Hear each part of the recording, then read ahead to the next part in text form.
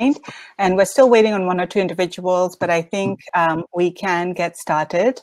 My co-moderator, Priya Krishnamoorthy, unfortunately isn't able to log in at the moment, so you'll hear my voice for a little bit longer than anticipated, so apologies in advance. Well, welcome everyone to the SOCAP Virtual Open 2020. My name is Nureen from Artisan Gateway, and I am co-moderating the session with Priya Krishnamoorthy from 200 Million Artisans, who will hopefully be joining us soon. If you're wondering whether you've come to the right place, well, this is where you should be, because today we're going to be discussing the new frontier of entrepreneurship and impact investment, reimagining the potential for the artisan sector. And why is this important? Well, the global creative economy encompasses every possible manifestation of human creativity, be it the arts, crafts, culture, audiovisuals, design, food, new media, publishing, broadcasting, and much more. It generates over $2 trillion in revenue, creates nearly 30 million jobs globally, and is growing at almost 12% annually within developing economies. The global artisan economy, which is also known as the hand worker economy, is a sizable contributor to the UN Sustainable Development Goals and is a huge subset of the creative economy, which is expected to grow to almost $1 trillion in revenue by 2023. For not many might know this, but in countries like India, after agriculture, the artisan sector is the largest source of employment. And unofficially speaking, this sector supports the livelihoods of over 200 million people, just in India alone. So the numbers aren't that different in Africa, Latin America, and even Southeast Asia.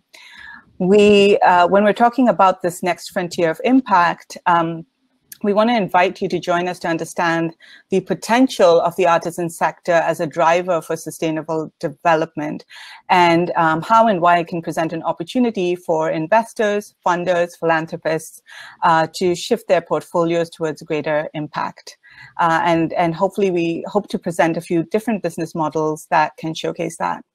So we promise you that your time will be well spent with us, because not only do we have entrepreneurs joining us from all walks of life and different countries, we also have some amazing names from the world of impact investment joining us to share what they believe is an incredible area of opportunity. So we're really thrilled to have you here today, and we'd like to say a big thank you and acknowledgement to Ellen Fish from the Sprout Enterprise Network in Telonia, who was really instrumental in bringing us together as a collective here on this platform. Just a quick housekeeping tip, please do feel free to post your questions even during the session in the chat box. We plan to reserve 15 minutes at the end for Q&A, and we'll try to get to as many as possible. So with that, I'd like to begin by introducing our entrepreneurs who bring a real depth of experience building artisan enterprises. Joining us here today are Rashmi Bharti, co-founder and CEO at Avni, founder and chairperson of Earthcraft Cooperative, and a founding director at Avni Bioengineering Private Limited. Avni was founded in Uttarakhand region of India in 1997 to create livelihood opportunities for rural women and men through traditional craft, clean energy, and farm-based activities. Earthcraft was then established in 2005 as a producer-owned cooperative to produce and market high-quality textiles in natural fibers and dyes. They are also reclaiming wastelands and increasing biodiversity by working with farmers to cultivate natural dyes, natural dye powders and extracts, non-toxic art supplies, wood stains, and other sorts of applications of plant-based colorants. Asha Abbas is CEO and co-founder of Fuchsia Shoes, which is a sustainable footwear enterprise.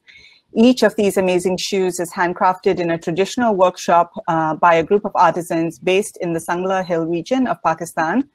These artisans are passionate about using their skills to support their families and community. Afsha is a software engineer by training who spent over a decade working at major tech companies and has combined this passion for shoes and skills in data analytics to create Fuchsia Shoes. Hedvig Alexander is co-founder of Powered by People. Powered by People is a B2B platform connecting handmade and natural cosmetic producers in low-income communities in Africa, Asia, and Latin America, and connecting them with international buyers through digital production and traceability tools and access to financing. Prior to this, Hedvig was founder of the Far and Wide Collective, an online marketplace that connects the world's most exceptional artisans with buyers across North America. Hedvig combines this background in international relations and data technology to help elevate the sector.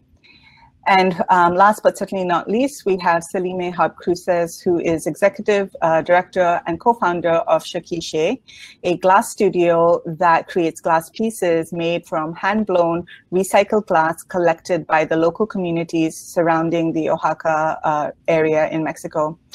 As a part of its ongoing efforts to reduce its environmental footprint, the studio has designed a heat recovery system to reuse waste heat and is pioneering the use of biofuels to fuel the furnaces and eliminate dependence on propane. Salime brings this training in industrial engineering to bear at her work here at Shakishe. So as you can see, these entrepreneurs have created enterprises that support livelihoods through innovation in technology solutions for logistics and data, R&D around biofuels, and supporting livelihoods in the agriculture sector as well. So let's turn it over to our entrepreneurs. And Hedvig, we would love to start with you. Could you tell us a little bit about why creating these digital tools and the use of data and technology is really critical for the sector? Just given your experience with Far and Wide, where did you see the need and opportunity around digital literacy? I was, mostly focusing initially on selling handmade products in the market, marketing to the North American audience, which actually went very well in many ways, but what was really difficult was to give enough support on the ground to help the different organizations scale their production, to communicate better with them, to share design better with them. And so I felt, and also help them get access to financing. And so that's really where I'd seen my co-founder do, Ella Painovich, who had established SOCAP in Kenya, which had developed an app that had created this virtual system where she could, basically a virtual factory, where she had all the artisans that were working for her for jewelry. They were all dispersed in small workshops across Cabrera. She could communicate with them and really manage to make her business more efficient. And so I really saw how the sector was really not connected enough to digital solutions and to financing. And then I think we kind of had to look under that. What are the reasons? And again, I think even the access to financing was quite linked to not only to the digital solution, but the idea of having a more professional, process-oriented system with financial records and so forth. And that's really where we thought, let's try to create a new business, tying together what we see isn't there, but also using things from Ella's previous business, that the technology part of it, and expand that not only to one type of production and one brand, but to the entire sector. So that's the back of launching Powered by People. Terrific, thank you. And could you just share a little bit more about digital literacy and why you're so passionate about that as well, particularly for the sector? Yeah, I think that the sector is really, really very, very analog. I mean, you can be handmade, but you don't always also have to be analog. And there are so many opportunities to get people more digitalized. I mean, actually, we just conducted a survey, which lots of people on this call helped us with, and supported by the Mastercard Foundation. And it actually seems that many artisans have access to mobile or feature phones. So they have consumer style apps like WhatsApp or Facebook, but that doesn't translate into enterprise software. Only, like, for example, 8% has an ERP, 14% has a CRM, a customer management system, and less than 50% have any kind of accounting. And I'm not only talking cloud, I'm talking desktop and cloud. So it's a sector that really doesn't have a lot of data. And I think that really disables the sector also to present itself well. I feel we are always, not that it's a competition, but I think we are always losing out to healthcare and education and other sectors that are as impactful as the handmade sector, perhaps. Yeah, certainly. And I think it's because we don't have enough data, and we can't make the right arguments for why the sector is worth investing in, when we all know in the sector that it is. And so I think digital tools that more automatically collects data that can then be aggregated and shown in surveys and presented to investors and donors and philanthropists would really help the sector greatly. And also, of course, make it more efficient, which is the whole idea of it in the first place. Terrific, thank you. So moving from an example of data to Rashmi, how you've really integrated rural development very holistically, integrating crafts and agriculture and environmental sustainability as well. In the introduction, I mentioned just a little bit about the natural dyes, and I wondered if you could share, Rashmi, a little bit more about the work that you do with the natural dyes and pigments, and how this supports agriculture, and how are these sort of initiatives funded? Yeah, well, we started our work with natural dyes about 21 years ago, and one of the core of our work is creating livelihoods in very remote Himalayan villages. So working with handmade textiles and reviving craft was one of our initiatives. And we found that dyes formed a very crucial part of it, including water and energy. So we decided to work only with natural dyes initially, because looking at the soil and water pollution caused globally by textile industry and the various other colorants that we use. As the textile enterprise sort of got established, we found that natural dyes by themselves were a large business. The global dyes and pigments business is about $16 million or something. Yeah. So we were looking at how to get a small section for the farmers. So we were connecting the farmer and color. And slowly, as we started working with natural dyes and purchasing it from farmers, they started protecting trees. So it had a direct impact on forest biodiversity. And the cultivation of indigo especially had an impact on wasteland reclamation. We found that indigo not only improved the quality of land, it also allowed people to cultivate isolated pieces of land because pests don't attack it. And looking at the changing consumer behavior, where they're looking at sustainability and a more eco-friendly solution, we feel that it's a very good business for small farmers across the mountains and even the plains. And so our business, basically, the Earthcraft Cooperative runs on its sales and small loans. Avni Society raises some grants for infrastructure development and capital, for capital investment, basically, and also for the upscaling part in terms of professional hires. So this is how we've been working so far. Terrific, thank you. So that's a really great example of using different types of models, business models as well, to address some of those issues and needs. Shifting gears a little bit more now, Afsha, we'd love to turn to you and hear of the entrepreneurs presented today. Fuchsia Shoes is the newest or youngest enterprise that we're showcasing, and we'd love to hear just a little bit about how it came to be, but also, how your background, particularly around data analytics, has really helped you, create and set up an enterprise like this. Can you hear me? Okay, perfect. Yes. So, hi everyone. I'm Afsha. So I started Fuchsia back in 2016 after I discovered this beautiful artisan made products from off my trips. I was traveling a lot and I was meeting these amazing groups of artisans all over the world. I would bring them back their stuff with me to Seattle, which is where I was located, working for tech companies here in the area, and then always found myself in a situation where people will come and ask where the products were from. I had paintings, shoes, bags, mostly stuff that was inspired by very different artwork made by indigenous crafts people. So that led me to look into this industry and I learned about the potential and, you know, like the scale. But I was also very surprised that nothing has been done in this space for, you know, so long. So I ventured out, and since I am from Pakistan, I had a lot of I have seen upfront in person how these different regional artisans are located in different parts of the world.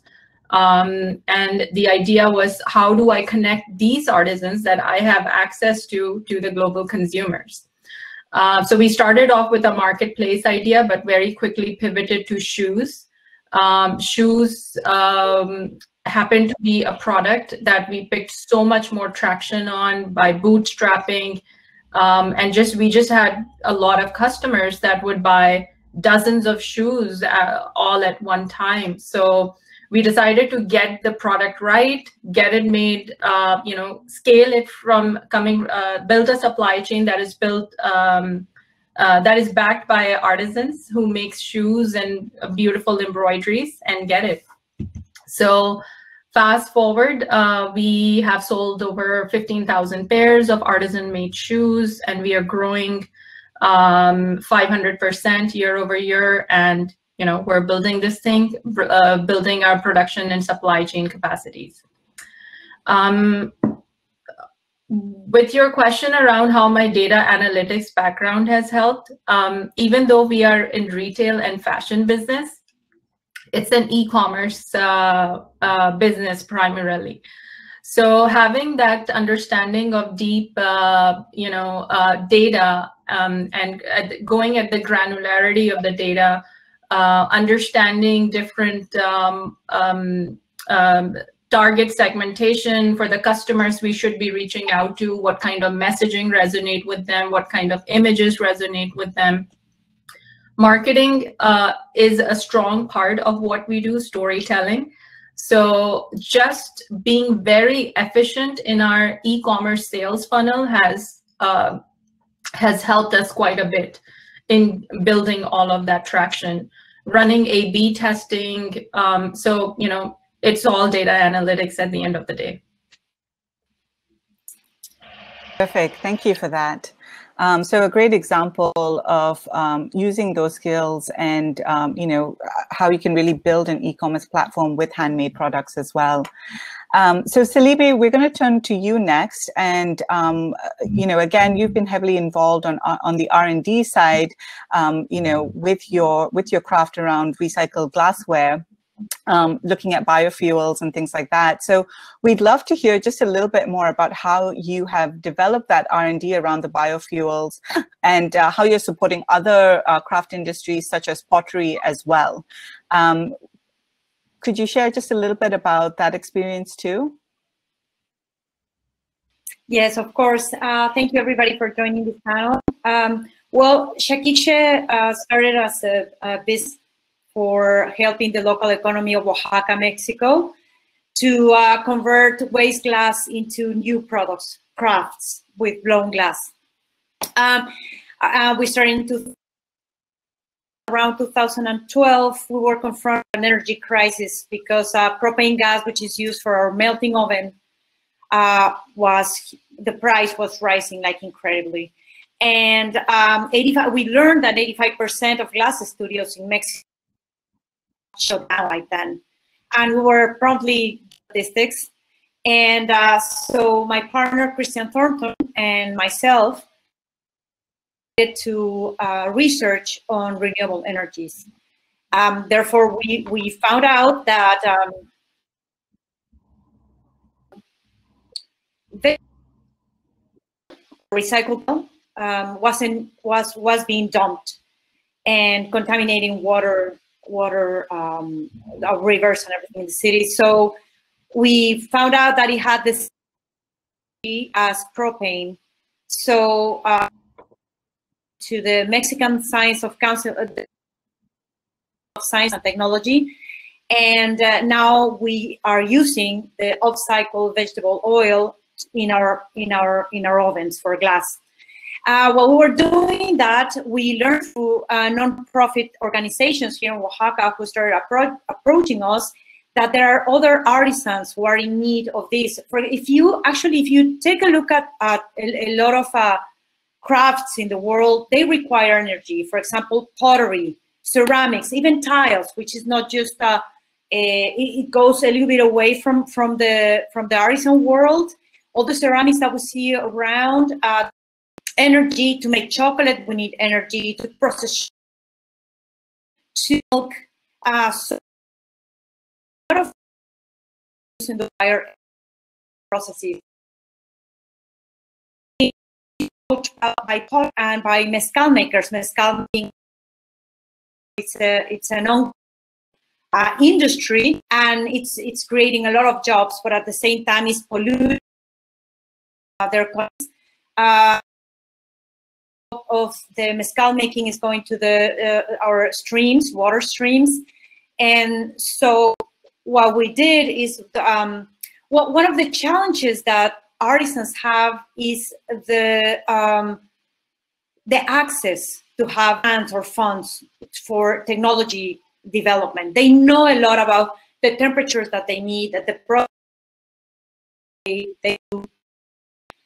So Christian and I decided on then create research and development for Shakik X, pesos pro ambiental,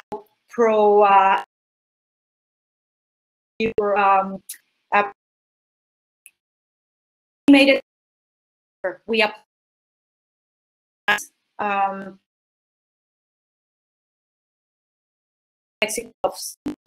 technology transfers, and now they were helping makers to adopt in technology. So basically, so far, new ovens, highly efficient in keeping the energy, the heat inside. That's terrific. Yeah. Yeah, and on the other hand, their environment is very better, and so that's how we're helping them improve through technology. And we've seen that they're more open to new in difference to the past. Artisans and discuss close-minded, willing to change people. Nowadays, the new generations are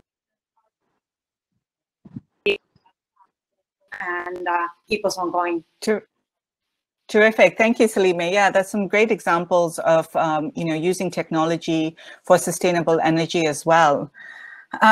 So just shifting gears once again, a big part of this conversation is really around impact and social impact, but also measuring impact.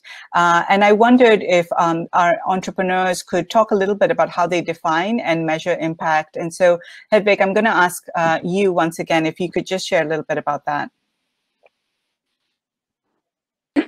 Impact is really important, and it shouldn't be the last thing you try to measure after you've done all the other things, which is often the case, and for lots of very understandable reasons. So I think as a newer venture, you have the opportunity to build this in, and again, also lining up to the Sustainable Development Goals, it's extremely important to quantify the impact. And there's some people on the panel who are very good at that. And I think, again, technology can be incredibly good at this. And I think there's also a real opportunity. The software we have created in its current form by whoever manages the production of the goods that are being made. And they can then use that to put their orders in, and they can then distribute one or many orders to as big a network as possible. My co-founder Ella had 2,500 small workshops connected to her app. So there's really no limit, and it's a way to communicate well. And I think this is where there is an opportunity to extend this all the way down to the artisan. And Nilam, who's on this panel, we are doing some piloting with Industry Foundation, where we have been working with their production management teams, and they have they have a hub and spoke model. She can explain it obviously much better than I can in Bangalore.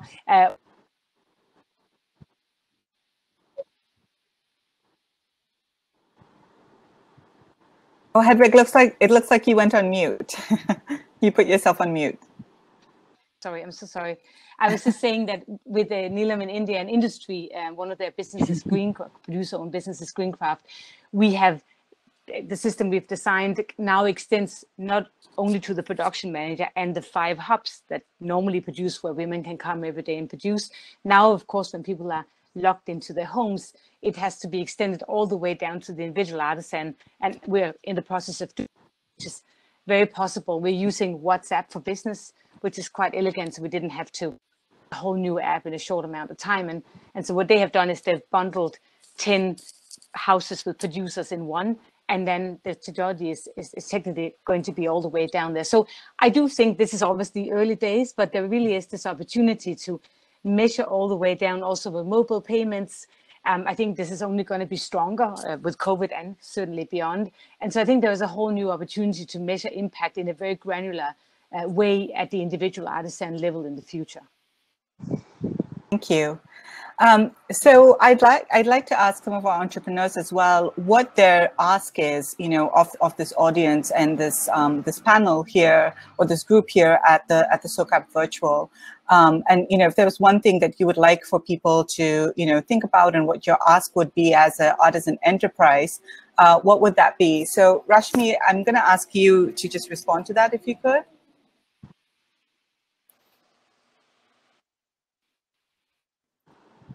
Rashmi, looks like you're on mute.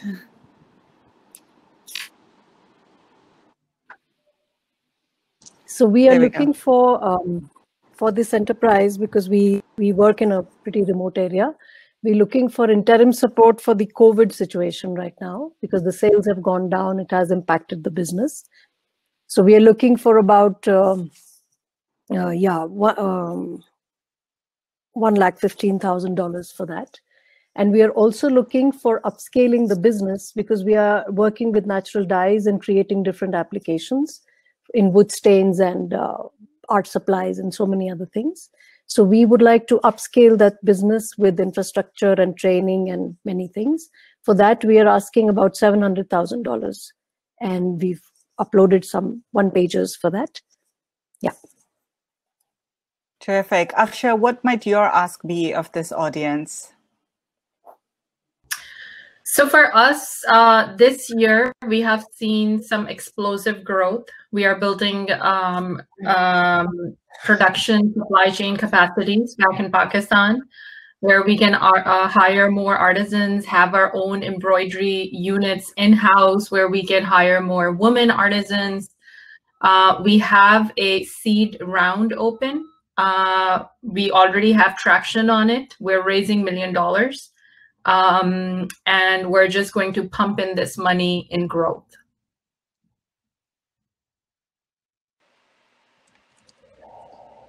Super exciting, thank you. And Salime, what might your ask be of this group? And Salime, looks like you're on mute.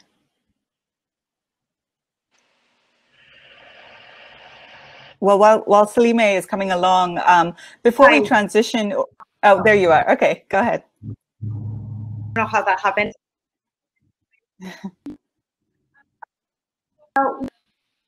We are carrying out work.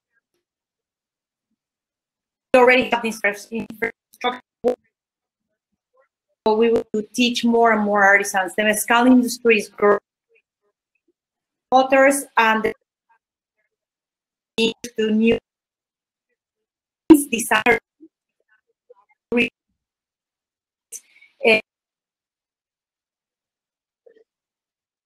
is happening all over the world. If these industries, artisanal industries, can grow of their product, I think it would be all learn more about actually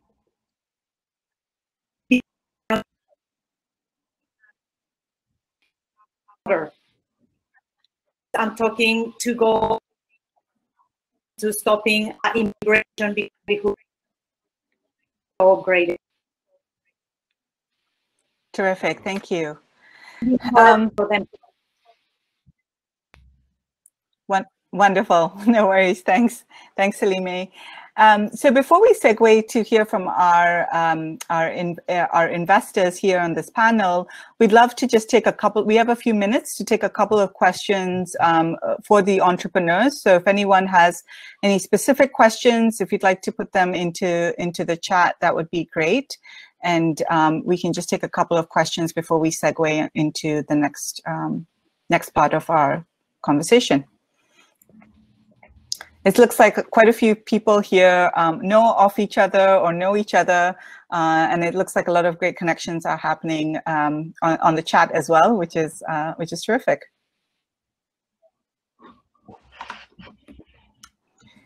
So Priya, I'll hand it over to you, and yeah, I'll let you take it from here.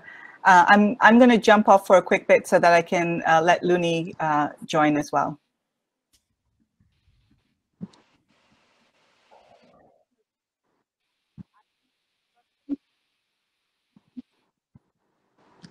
Thanks, Nureen. And I had a bit of a struggle to get into the session. Audio wouldn't share, but I'm finally here and I'm really excited to meet all of you. You've heard from some amazing entrepreneurs who are driving real impact on ground. And not only are they embedded in the SDGs, they're working in industries and sectors as diverse as retail, agriculture, energy, technology, and lots more. But let's turn to the investors, funders, and intermediaries who've seen value in investing in this sector. I'm joined by Audrey Sellian, the director of Artha Impact, which is the impact investing arm of Rianta Capital, a dedicated advisor to the Singh Family Trust. Since 2007, their initiative has been focused on alleviating poverty and creating sustainable livelihoods in India by investing in early stage impact enterprises. Kayleen Alvarez is the CEO of Athena Global and the managing director of Biduk Indonesia. Athena Global provides advisory services for impact investing and using money as a tool for positive social change. Biduk is a DFAT-funded lending platform for small and growing businesses in Indonesia with a focus on women-owned and women-led businesses. Looney Libes, I hope you're back. Can I see you? Are you back? Is he back? Yay! Okay, good to see you. Looney is an entrepreneur, author, mentor, advisor, and investor. He is the CEO of Fledge, an accelerator, a conscious company accelerator, helping mission-driven for-profit companies through the complex path from idea to through revenues. And finally, Neelam Chibbar is a Schwab social entrepreneur and the co-founder and managing trustee at Industry Foundation, an India-based organization tackling the root causes of poverty by creating an ownership-based, organized, creative manufacturing ecosystem for micro-entrepreneurs. Welcome again. Thank you everyone for being here. And this is quite exciting. We've already heard some amazing stories. I'd like to start by touching upon some of the issues that the entrepreneurs brought up. And let's start with perhaps the motivations that drive you as investors. Neelam, let's start with you. Would you like to go first, given that you wear both hats, that of an entrepreneur in this sector and now an investment intermediary? Hi everyone, you can hear me? Capacity and scale within this sector. So just happy to know that I've been elevated to investment intermediary. I'm largely a practitioner, yes, and but I do believe that more practitioners will have to move into the investment intermediary role. I think that's quite logical eventually. Yep, so essentially we have always believed, looking at the volume of artisans in the country and in the world, that we have to really look at models for scale also. And the beauty of creative manufacturing is the fact that it's small, it's smaller batches, it's agile in terms of design and creative input, and that's its strength. And how do we scale it, the sector, so that it becomes more investable in without losing that property? So that's super critical, right? That you do not lose the value of the sector, but you retain that, and you can scale it. So I think we have some examples in place for that. It's taken us very, very, very long to get there, almost 30 years. And we are sort of also sharing these techniques now. So essentially over the years, we learned that scale would only come. So the typical village size anywhere in the world, if we've all read the Israeli writer Yuval Noah Harris, is 300 people, right? It's 300 people in a village. So it's the same in India. It's the same, I'm sure, anywhere in the world, right? So we work with small clusters of women who are scattered across rural India. And we were originally working on them, working in hubs or spokes of 50 women each. Then they supply to a hub. In COVID, we realized that it was impossible even getting them into that 50-person spoke. So now there's a lot of home-based work, as Hedvig was saying. And I think the biggest asset we all have with scale today, which is investment, because as investors are, it's very tough to find very small investors. It's not easy, right? And it's easier in debt, but it's very tough in seed and acceleration. But I'm very happy to say there are some people on the panel here who are a voice for that, which is fantastic. But by and large, over the years, we've noticed that investors tend to look for a little size, right? And therefore, we are able to build producer collectives, producer companies in India, which are formal companies of 2,000 women, 1,000 women, but they work in small clusters. We also have taken this route, having experimented a lot with small orders, the issues with global supply chain, right? I mean, there's a no forced labor, no child labor, minimum wage. And I don't think this is a forced compliance on the sector. I think this is something the sector values, right? We would love our artisans to not be under forced labor conditions. We would love our artisans to earn above minimum wage, etc., etc. So therefore, it's a mutual requirement between intermediaries and global customers and buyers that if we want all these compliances to be met with, there's a certain cost of running a profit center, right?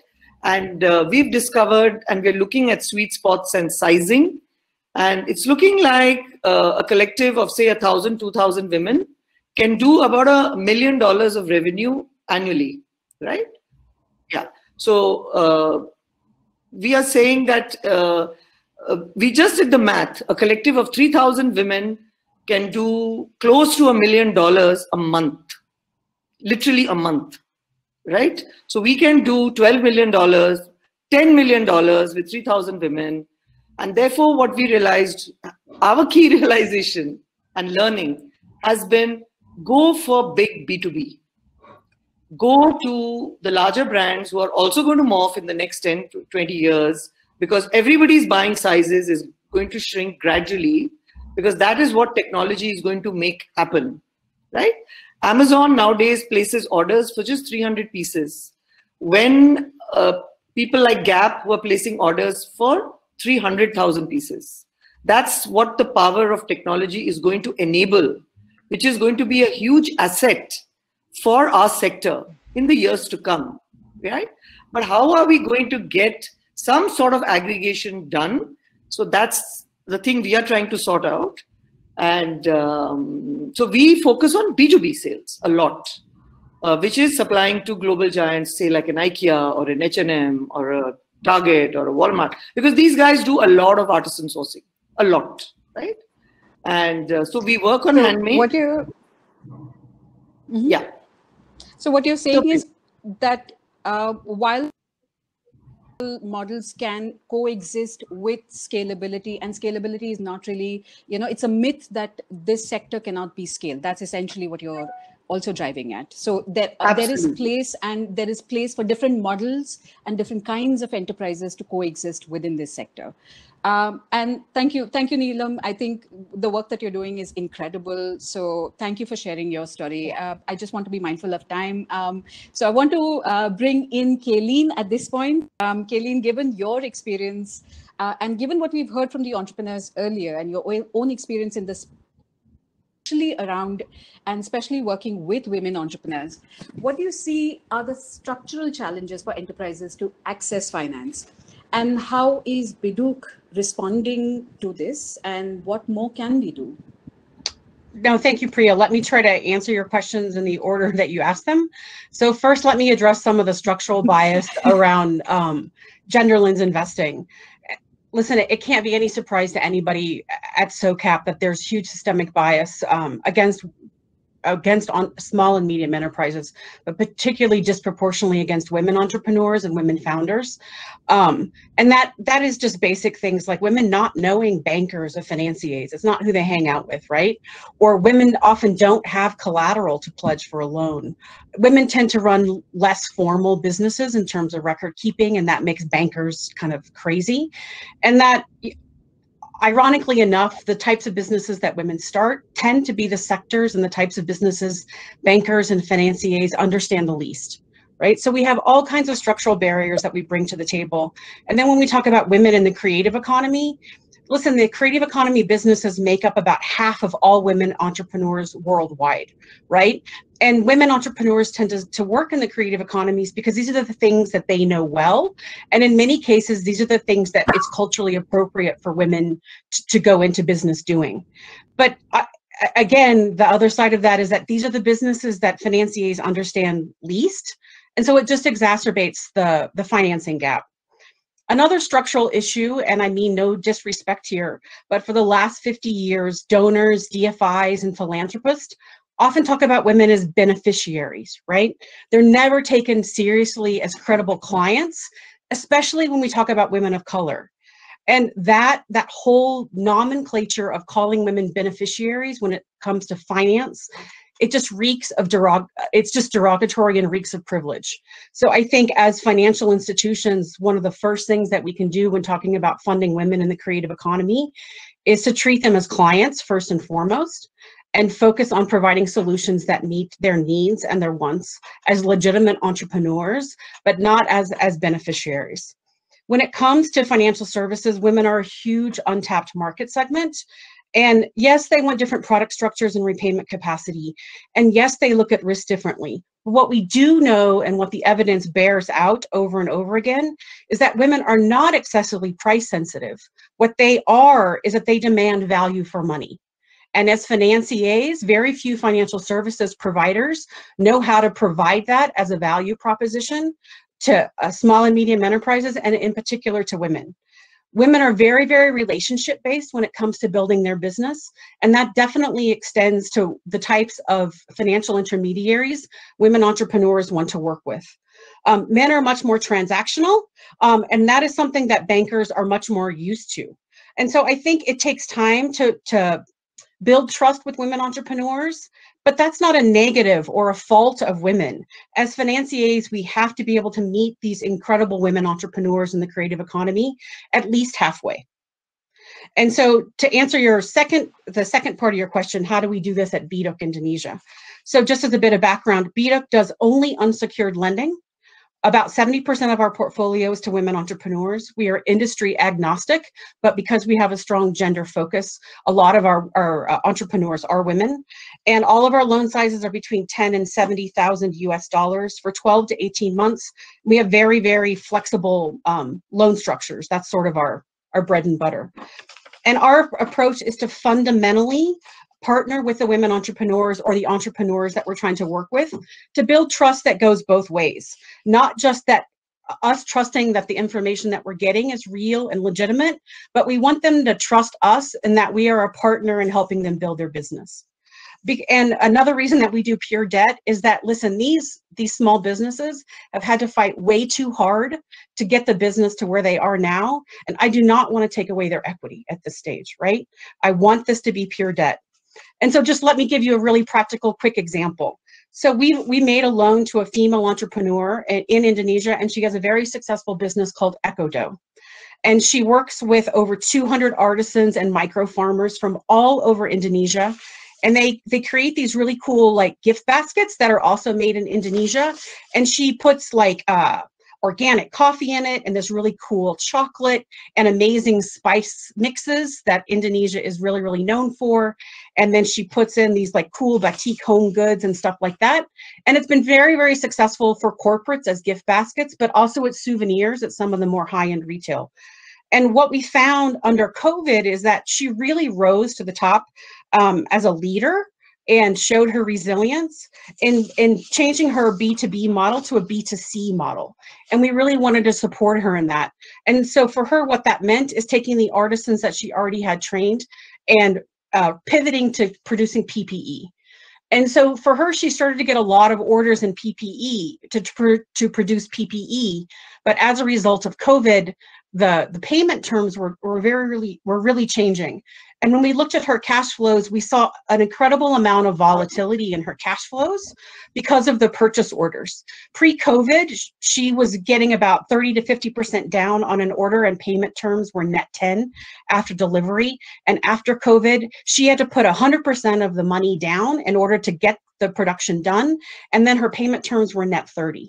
So what we were able to do for her is to really look at her cash flows and structure a loan such that she kept the principal for as long as possible, and her payments were ballooned. So she only paid a tiny percent of the principal back on the first payment, a little bit more on the second, but she kept 70% of the capital until the very, very last payment. And what we also did is we structured so that she repaid us when she had the most cash in the bank, not the least cash. And she was ecstatic that we were able to completely customize a product that perfectly meet the needs of a woman entrepreneur in the creative economy. And if I have a few minutes left, or just a minute left, Priya, can I answer your last question about what can we do? That's okay. Yes, quickly. Quickly. Listen, I think first of all, two things: pipeline and just where we have to meet the women. So I think in pipeline, I don't buy this notion that there's no good women entrepreneurs out there, but we have to stop hosting pitch events at fancy hotels in downtown cities at 8 o'clock on a Thursday night and expect women to show up there. That is our own bias. And the second thing that I think that we have to do is meet the women where they are, not where it's convenient for us. And that includes understanding the businesses that they're starting.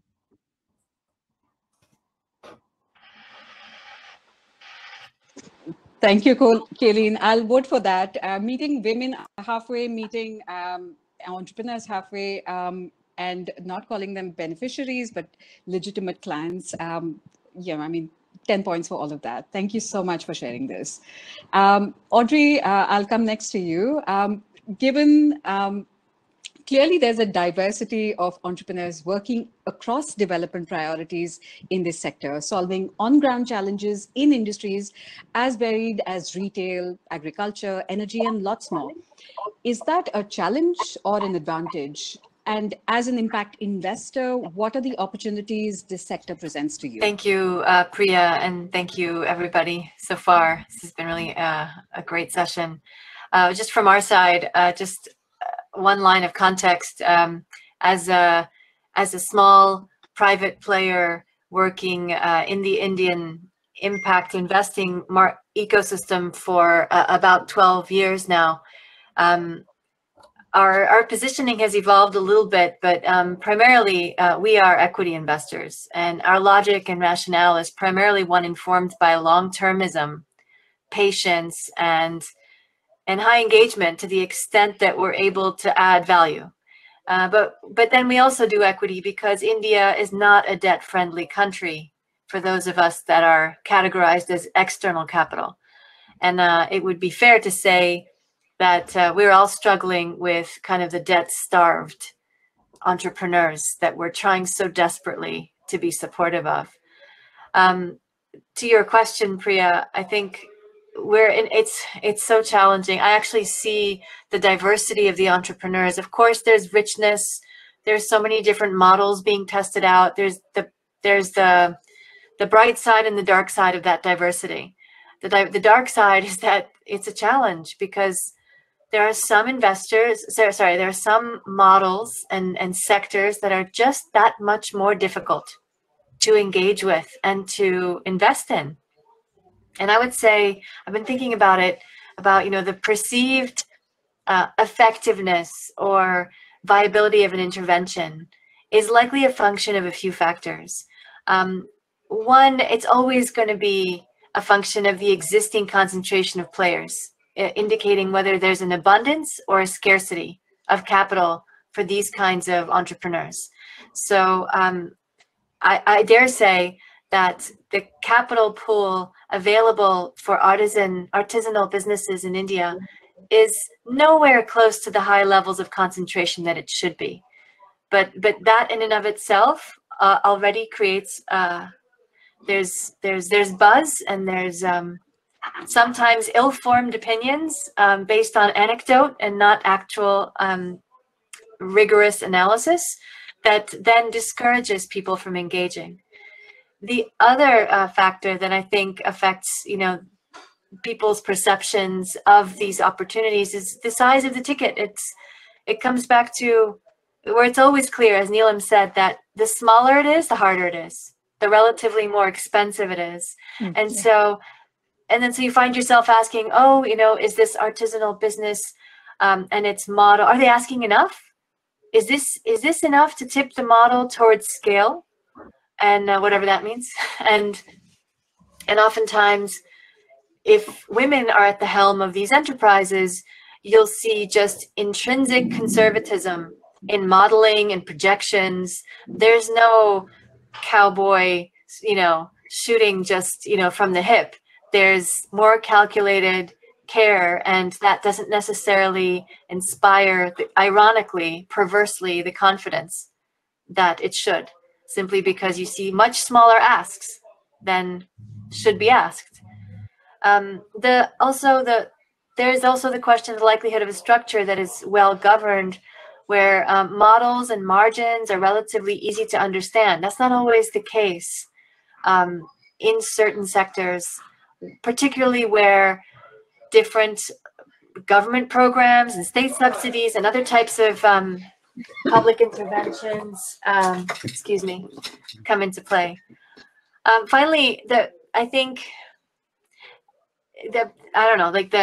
in terms of the investor mindset and the approach, the perceived effectiveness of an intervention is going to depend on the wiring in the brain of the investor, and that's also a function of thinking about, what's the opportunity cost? It doesn't always mean that someone's asking, well, I won't do this because where's my financial return higher? I mean, in our little alternative universe of the social capital market, presumably impact investors are asking, well, where is my impact higher?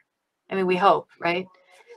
In our experience, I'll end with this, as an investor that equally weighs the likelihood of sustainability of a model. We're perfectly happy to wait 3, 5, 6 years to see a model tested and flexed to be able to find its footing. But I'd say we're doing our best to engage where our capital can truly be a support. And a big part of that is the art part, not the science part of this. And so this harkens back to Kayleen's words a few minutes ago. We've seen so many struggles around deal tables. The moment the going gets tough and the control issues rise to the surface, as soon as things have hit the fan and someone has to crack open the legal agreements that you never thought you wanted to read again, this is where the approach, that's where it just shines through. And finally, I mean, one of the things we're trying to do is just, I do think it's an intrinsically different approach to investment strategies for impact. We're trying to get folks to co-invest, work together, and share diligence. We share diligence ourselves.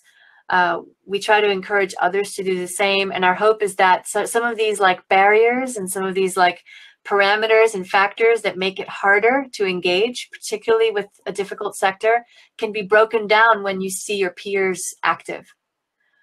So happy to expand on that later. I hope that sort of answers your questions. Thank you. Thank you. No, in my mind, it also seems like what we're missing, the sector and the opportunities within the sector seem to be built around perceptions and anecdotal evidence. And perhaps we need to have more forums to really or bring to the fore the kind of opportunities that are already available in the sector, the fact that there is possibility for scalability, and the fact that a lot of enterprises with are actually creating impact on ground, and they are like ground if supported right. So that's, we perhaps thank you for sharing the challenges that you're facing, Audrey. And this is really where Looney comes in with his accelerator, because he's already started investing in this sector and has a lot to share on how we can build out what is, Looney, would love to hear more about your accelerator Fledge. Since you've already started investing, Afshan is part of your accelerator. How do you assess these investments? What factors are driving your funding decisions? What does a typical investment look like? Or is it a grant? Or is there a typical? And how do you, I'm packing in a lot of questions, but we'll get through as much as I can. I know. Yeah, and so we'll start with how we find these things. To be clear, Fledge is a global network of impact accelerators. So it's not just the one I run in Seattle, but we have partners around the world that run similar programs. And because we're global, we see entrepreneurs from pretty much everywhere. It's been like 140 countries. And we're impact focused, not specifically to this sector or any other sector. We just want to see every one of the goals solved.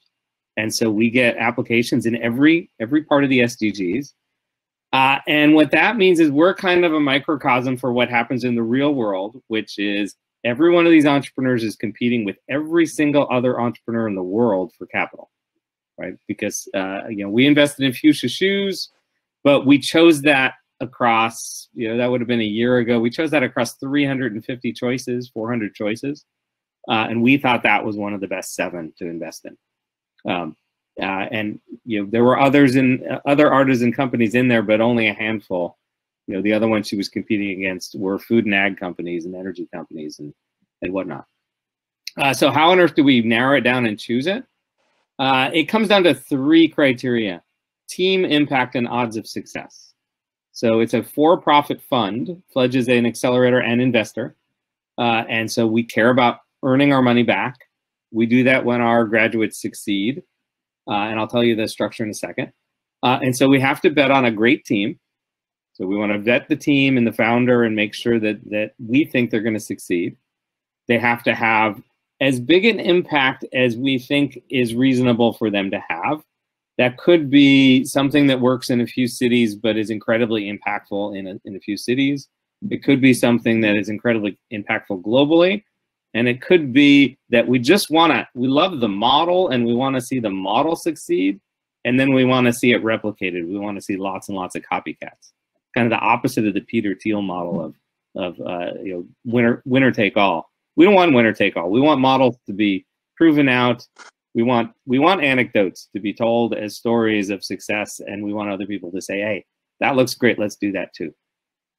And that's all gets wrapped up in terms of odds of success. There's lots of sub-criteria in there. And then how we invest is pretty simple. We invite companies to come to an accelerator into one of our cities. We do that for typically, historically, 2 months in person, because in person works so much better than virtual. And while they're there, they're working on their business strategic plan for 2 months every day, while they're running their business, because everyone's running a business now. We're not taking ideas. We're taking real businesses. We hand each company $20,000 in cash, plus all our help. And in exchange for that, we're taking some ownership as equity, except we're structuring it as redeemable equity. They use 4% of future revenues to buy us back out at a higher price than we paid. We're looking for a 2x return. And that's a 2x return over 7, 8, 9, 10 years. Not anything soon, pretty patient. But the key piece is it's based on revenues. So if they grow their revenues and grow their business, we get paid back. If we help them, the more we help them, the faster we get paid back. And we know they can pay it back because it's based on revenues. So if they have no revenues, they pay us nothing. Revenues go down, they pay us less. And then your last question was on how we measure all this. That's the tricky part. We've been talking about that at SOCAP for the 7 years I've been coming here. We use 3 methods. One, we do measure gender. We don't screen for gender. We don't choose based on gender, but we do add up how many women-run companies we have, how many women co-founders, how many companies run by men that are specifically helping women. So we report on that. We're about 1/3, and so we're upset that it's not half, but we're not picking for them. And so of the great companies, about 1/3 are run by women. We measure it based on the SDGs, just because we're so broad. We do a histogram of which SDGs are we solving for. And the third one is one I spoke about at SOCAP 15, which is we use the Pinchot Impact Index. And I'll throw that in the chat window, which is a way to take all of this diverse impact and boil it down to a number. And it takes like 10 minutes, and it comes up with the number. And once you have a number, it's no longer fun. But we do it anyway. And I think I answered all your questions.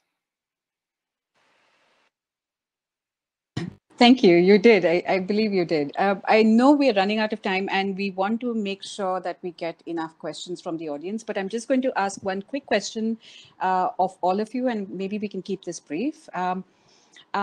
What would you like to see change in this sector for it to be elevated as an investment opportunity overall?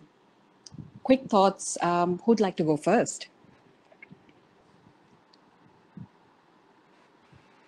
Since I talked, I'll jump in if no one else is speaking. No, I can go. Neelam, go ahead. I already spoke the longest. Scale. Yes. Scale. Neelam, yeah. yes. I'd love to see some scale. Yeah. Thanks. Without and it's possible to do it without losing the ethos of the whole sector. It's really possible. Yeah. Thanks. Collaboration on the financing side. More deals share.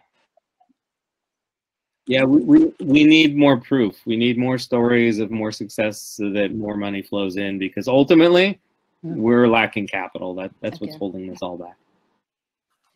I would say the same thing. If any of us is going to survive COVID, it's going to be through collaborations and partnerships, and more of that. And we need an evidence-based understanding as financiers of the businesses in the creative economy. Yeah, just a willingness for investors to be able to help fill in the gaps. No single entity has all that it takes to capitalize the diverse, the multiplicity of needs. And so there's grant and there's debt and there's market making and testing and all kinds of different things, and different kinds of money are needed for that. And it's all there. It's just we're not in sync.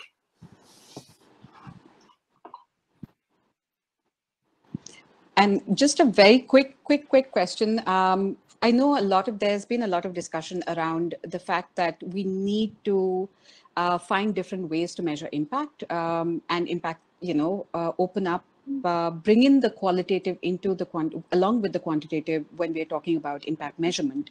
Is that something that you're, as investors, also willing to look into? Because that is also quite sector to any kind of creative enterprise and their work.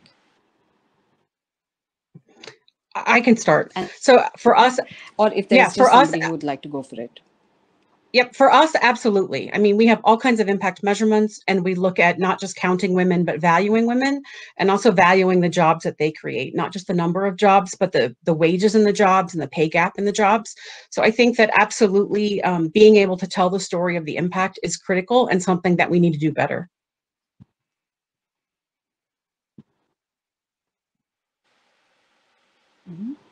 Thank you. If there's anyone else, if you have any thoughts, otherwise I'd like to bring in audience questions. If there are any questions from the audience, let's have them right now, because our entrepreneurs are here as well as our investors. So it would be great to get that going. If not, I still have more questions. I'm happy to ask them more questions. Lina asked an interesting question about rural versus urban. So what I'm seeing is a mix of companies based in urban areas and companies based in farming communities. And in the case of The artisanal companies, I'm presuming that's going to be more urban than rural, but I don't know. I'd love to hear the rest of the people tell us.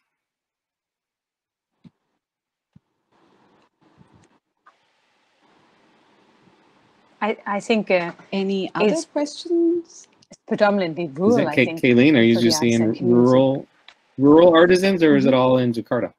No, so interestingly enough, we're seeing a lot of rural, but with processing facilities in Jakarta. And in fact, I should just say, we just closed our first round of investment with Friends of Talonia and Ellen Fish to do nothing but develop products that build the linkages between rural artisans and access to markets in Jakarta. So watch this space. That's exactly the gap that we're trying to fill next.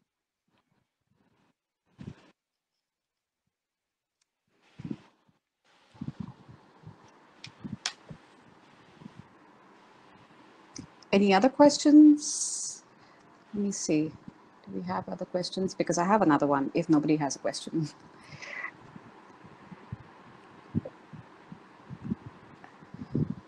So, okay, I have a question. I always have questions. It was about around the 2-month accelerator, as it is harder.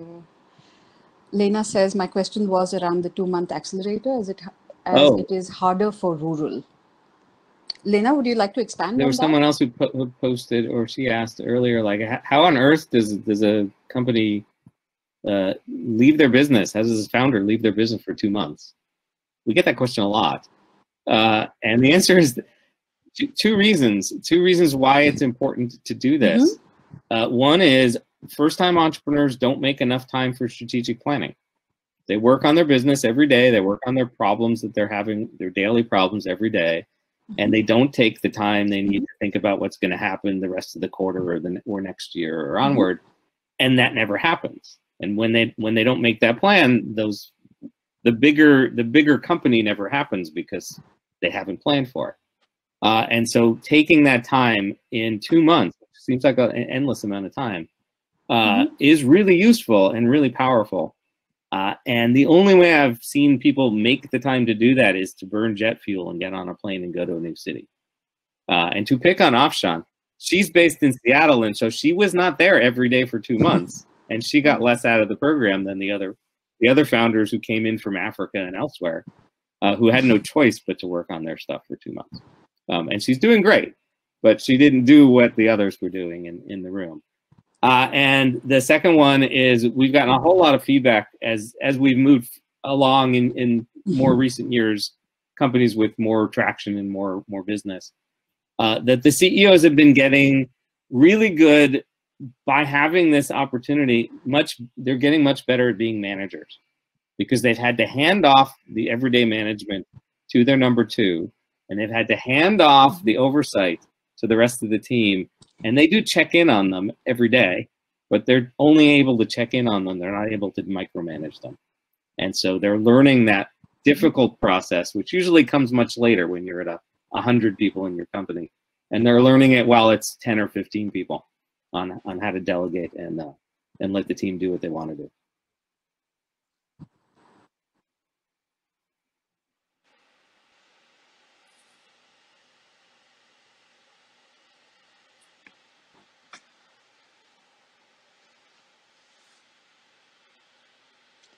Did we lose Priya? We lost Priya.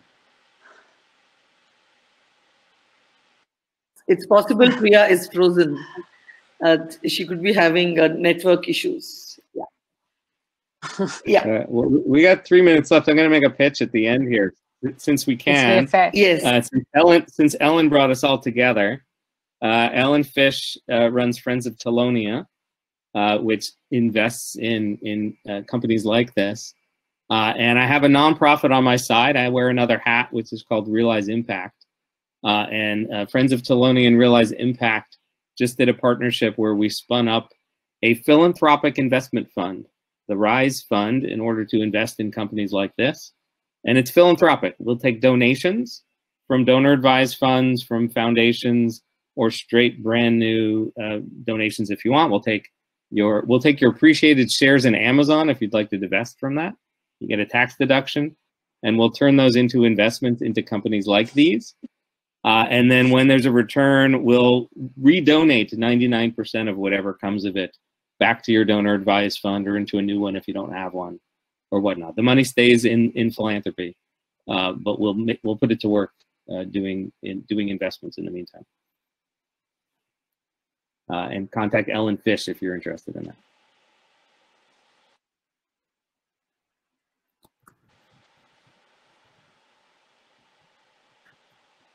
Great. Yep. And while we are making pitches, we are making a pitch to raise working capital for some of the collectives which are supplying to global brands. So we find there's a huge dearth of working capital once we reach scale. And so also I think the technology for the working capital is super critical. So once work with Powered by People, we also work with Proof of Impact on a more transparent system to show the investors on debt especially how their money is flowing through the system. I think technology is going to make that more seamless. And so yes, we work with Montcalm Capital in the Bay Area, who has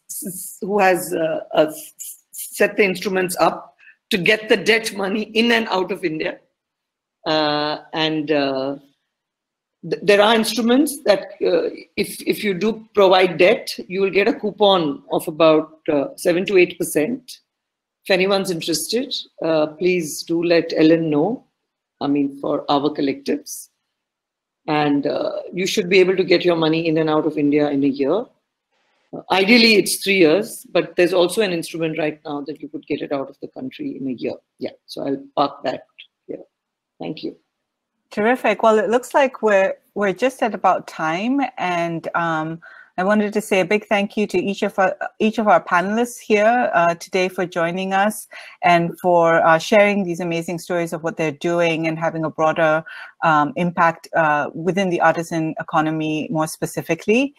We've added some information about the networking lounge as well as Ellen's contact information in the chat. So please do feel free if you're able to join us at the networking lounge after the session as well.